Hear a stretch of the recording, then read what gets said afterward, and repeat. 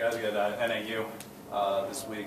Only game this week. It's the first time you've had that in a while. What are the differences between being able to focus on one opponent rather than getting ready for a weekend of 2 games? I think it's really nice for us, especially these next few weeks, save bodies a little bit, just playing one game each week. And then it is really nice, too, just to be able to focus on that one team.